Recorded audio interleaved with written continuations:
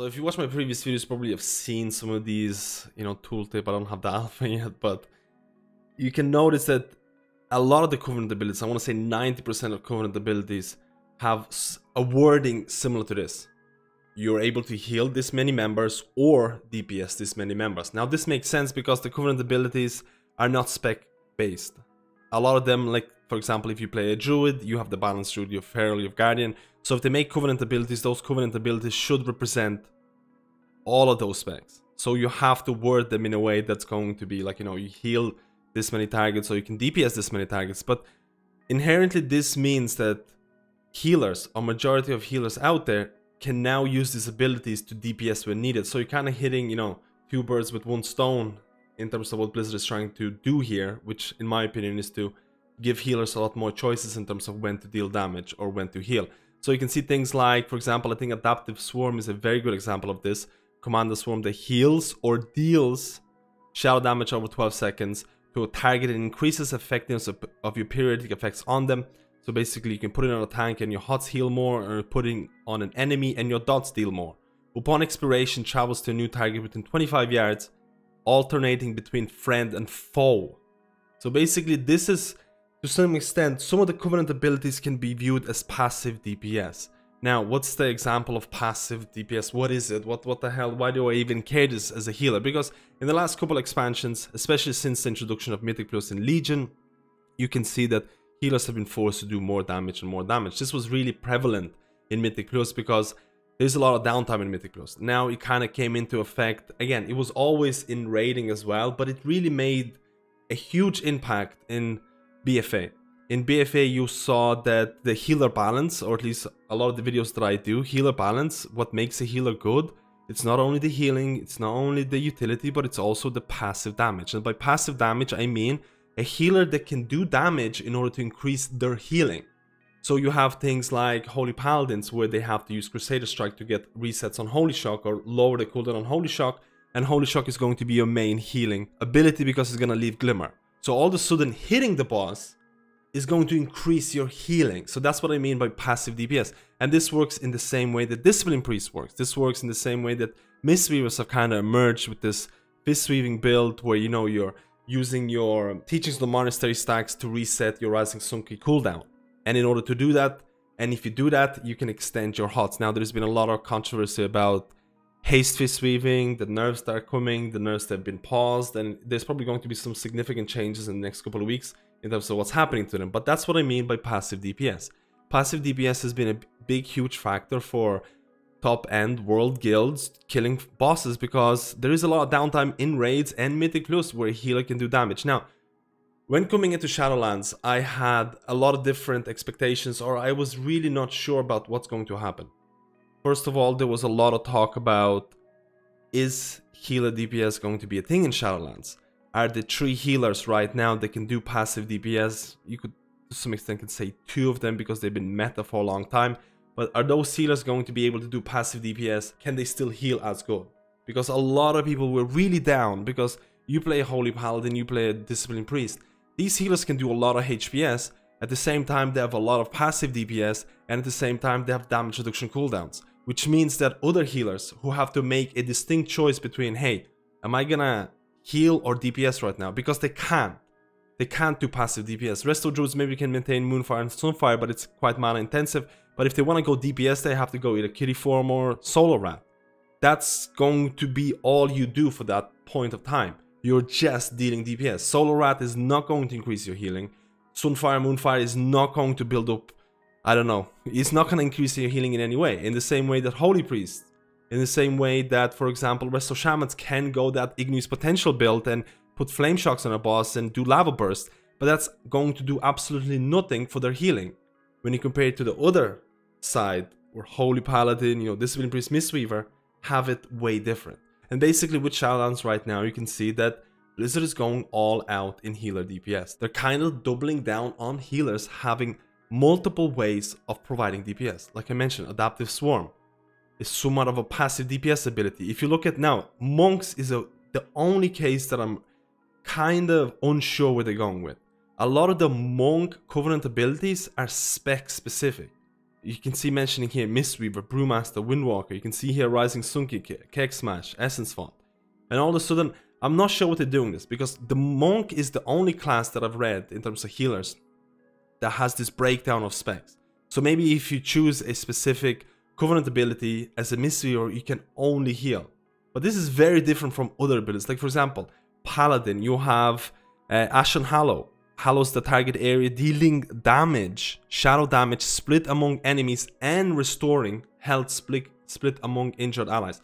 So you just place this and you deal damage and heal. Passive DPS. You can also look at this. Vanquisher's Hammer. Holy.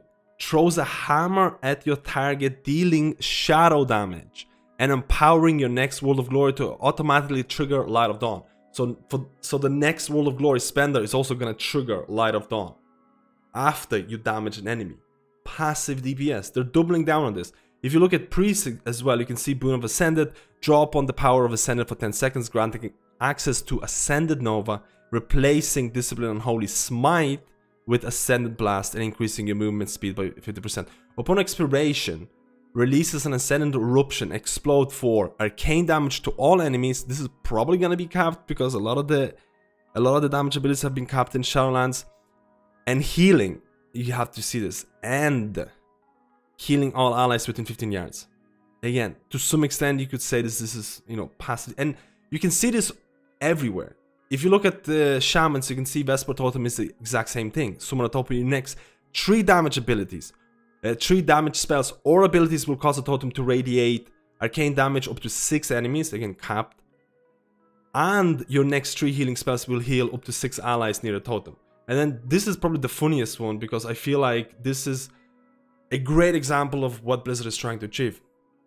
Transfer life force of up to 8 enemies in a targeted area, dealing nature damage every 0.5 seconds for 3 seconds. Pressing Fate Transfusion again within 10 seconds will release 75% of all damage from Fate Transfusion, healing up to 8 allies near yourself. So the only way for you to heal is to deal damage. I feel this is a great showcase of where Blizzard is going. Blizzard wants healers to really pay attention more to DPS. And besides this, we have to look at the DPS toolkits of all healers. And I feel Holy Priest is a great example here, because I feel Holy Priest, for the largest part of BFA, has been regarded as one of the weakest Mythic Plus healers, as the healer that really didn't contribute all that much in terms of damage. They didn't have a big DPS toolkit, and guess what? They're getting like 3 new DPS abilities. Their DPS toolkit is getting doubled. Now all of a sudden you will have Shadow World Pain as Holy Priest. Not only that, you have Shadow World Death, which again, Shadow World Death will also damage you. It's relatively long cooldown. And you also will have Mind Blast, which again, somewhat has a long cooldown. But your DPS toolkit as a Holy Priest has doubled. You could argue the fact that these are not passive DPS tools. You have to make your mind about, am I gonna DPS here? To some extent, you can also look at all the other healers. So first of all, Resto Shaman is getting quite a few abilities in general, and quite a few of them are going to be DPS. You have things like Searing Totem, Flame Tongue Weapon. Now there is going to be, I'm gonna go off topic a little bit. They're getting about like 5 new abilities. You have things like Mana Tide Totem, Water Shield. You have so many new abilities returning. You're probably going to have a new action bar of abilities, on top of the fact that you're also getting 2 new Covenant abilities. One might argue the fact that Resto Shamans did not need unpruning, but rather more meaningful choices in terms of their Mythic Plus shortfalls, in terms of tank healing, in terms of tank cooldowns and things like that. Because, goddamn man, you're gonna need a lot of keybinds to keep track of all the new Resto Shaman abilities coming through.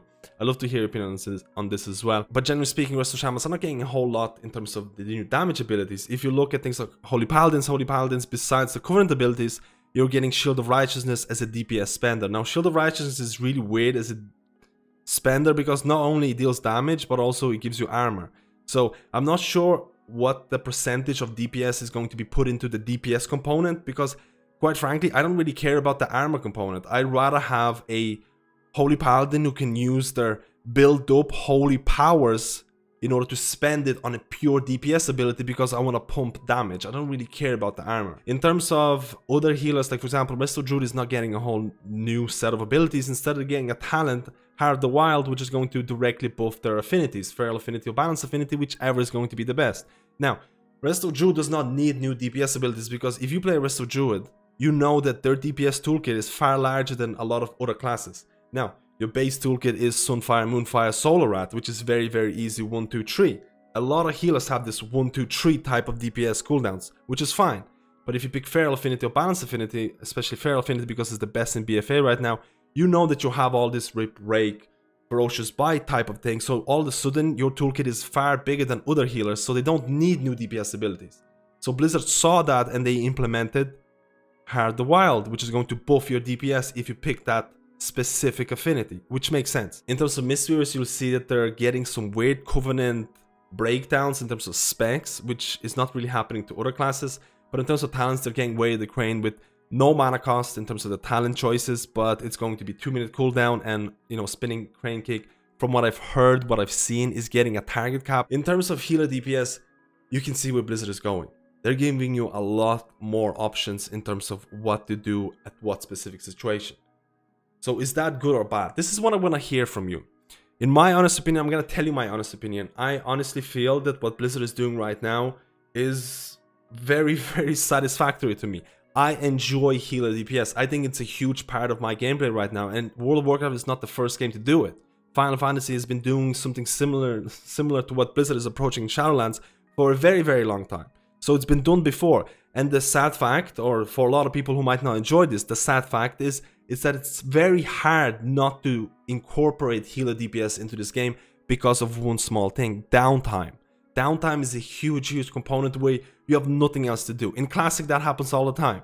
You sometimes might not have anything to do for a long time, and it's boring. In my honest opinion, it's really, really boring. So how do you fill in that time? You DPS, you help out to bring down the boss, bring down the mob. Now, there is a big question about, you know, I can't really DPS on puck scenarios because everyone's taking damage. I can't DPS in a raid scenarios because there's so much healing. Yeah, that's going to happen. There are fights where there's constant AoE damage. There are, you know, dungeons or Mythic Plus dungeons or Mythic Plus groups where there's going to be so much damage taken because people stand and stuff and you can't DPS. That's obviously acceptable, but if you join a decent group for Mythic Plus, I want to say, I'm going to try out numbers randomly. I want to say that 30% or 40% of that dungeon can be downtime, or can be your downtime, and you can spend time to DPS. That leaves a lot of time to prioritize your DPS. And now I know that there's going to be a lot of people out there who absolutely hate DPS, who will be like, hey, I joined to be a healer. I created this character on this character creation screen in order to heal. I just want to heal. Why am I supposed to DPS? And again, I feel like the only way they could have done something like this, a lot of people have proposed this. What if you remove DPS abilities? What if you put for example, the 3 classes that can do passive DPS, you have your Discipline Priest, you have your Holy Paladin, you have your Mistweaver Monk. They can do passive DPS, but they should heal for less. That could also be an option. And then all of a sudden, hey, I have an option of playing Restoration Druid who can't do passive DPS in raid scenarios, but I'm going to heal more than the class that can do. This was another suggestion that a lot of people have kind of put out in there. Another suggestion was that, hey, what if we make raids in Mythic Plus that you need to heal so much that you can't even deal damage? Like, for example, think of it in Mythic Plus, a Grievous affix that never drops off. That's the only affix that I can think of that would mean that you cannot spend any time to DPS, or it would be very hard for you to use that global cooldown for DPS. An affix that constantly ticks down and you need to heal people. You know what would happen if Blizzard would implemented that in Shadowlands or something like that? People would complain. The masses will go onto the forums, onto Blizzard official forums, and they'll complain non-stop about, hey, this is so hard, I'm running out of mana, I can't heal, this is too difficult. While some other people would be like, hey, this is great, now all of a sudden, you know, I really need to optimize my healing spells. I need to make sure who I heal. So you can't please anybody by this. I feel that the solution of creating content where you need to heal, where you need to do so much healing that you can't DPS is not going to be, it's not going to work. Having every boss and raid doing that much damage, it's not going to create a varied boss design or a varied Mythic Plus design or affix design. So I feel where Blizzard is going with healer DPS is probably the perfect solution. I think healers should have the toolkit to DPS. I feel every healer should have the toolkit to DPS. Now another question is whether healers should have passive DPS or DPS abilities that increase your healing. Should every healer have that? damage reduction cooldowns from those specific healers is also a very big problem because it's not really being addressed in Shadowlands either. Those 3 healers still have those damage, or those 2 healers mainly, Discipline Priest and Holy Paladin, they still have those damage reduction cooldowns. They can still do passive DPS, but you can see where Shadowlands or where Blizzard is going. Every healer is getting Covenant ability that allows you to heal or DPS. Every healer is almost getting additional DPS abilities to press. To some extent, Resto Shamans might be getting too many abilities. We'll have to see about that. But how do you feel about this? How do you feel about healers having more options to DPS? Are you a type of player that enjoys DPS? Are you a type of player that hates this change and never gonna play World of Warcraft again? Because I enjoy that downtime where I don't have to do anything. Don't get me wrong.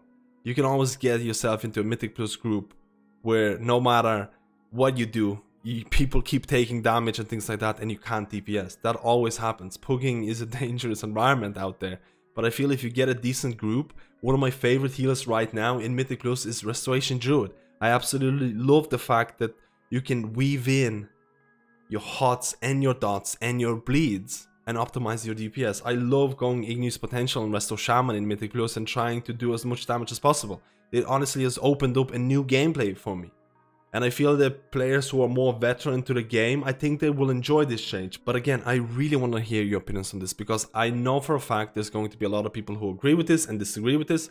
But again, this is a discussion video. Let me know how you feel about where Shadowlands or the direction of Shadowlands healers heading to. How you feel about this, and I'll see you in my next video.